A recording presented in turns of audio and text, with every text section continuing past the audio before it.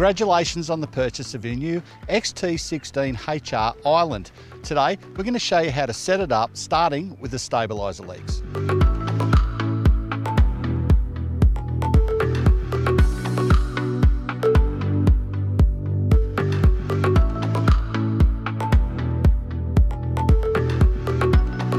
To lower the stabiliser legs, take a little bit of weight off the end of it, pull the blue handle out and lower the stabiliser leg down.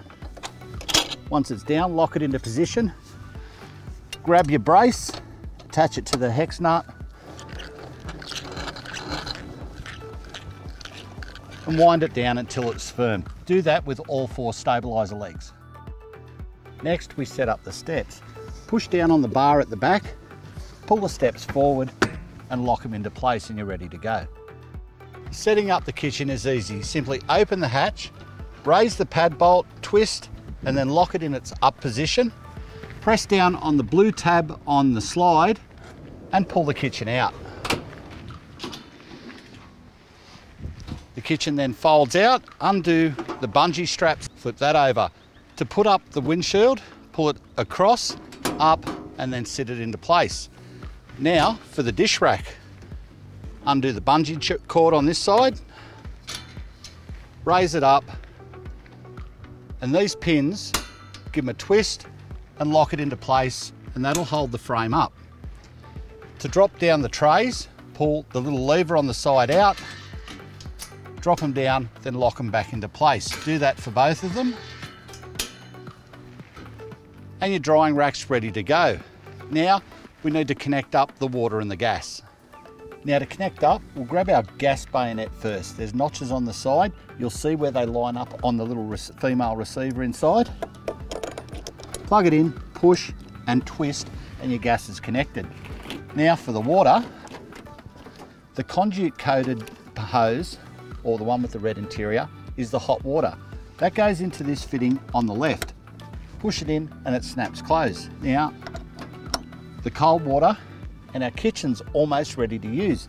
Don't forget to get your kitchen drain hose out and run it into a bucket or somewhere away from the camper if you're allowed to drop water on the ground. Now we're all connected up. Before we start cooking, we need to install the kitchen leg. Pop it into its little receiver underneath there, adjust it, tighten the knob. Now that's supported so you can put all your pots and pans on there. Connecting the gas on an MDC caravan is very easy. Before you connect the gas, check the condition of this O-ring. Make sure there's no cuts, no abrasions, and it's there in one piece in good condition. Pop it into the gas bottle and turn to the left or counterclockwise.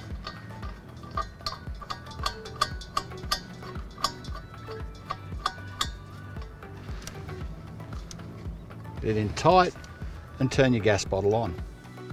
Now we can go inside, turn our power on and set up the outside awning. Simply turn the main switch to the right and everything will illuminate on the panel.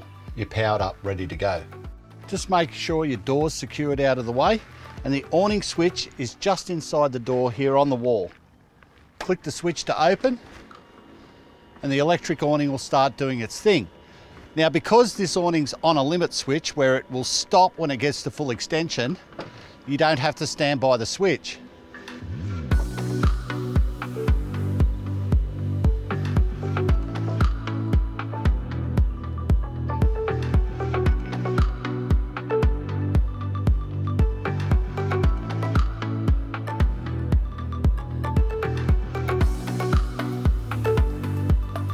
As the awning comes to a point where you can reach it, we can unlock the legs. Be sure to pull them out evenly and then we can extend them. Just pop that round in front of the kitchen.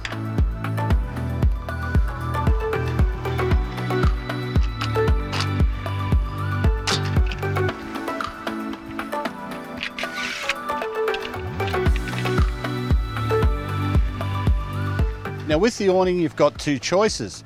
You can leave the legs vertical like this and peg them in at the bottom, or you can bring them up and put them into these little holders on the side of the caravan.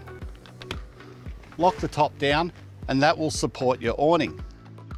Before you engage the hot water system, you need to come around to the side of your caravan and take off the flue cover. First open the big panel. So remove this cover, and that clears the vent, allows hot air to escape from the hot water system.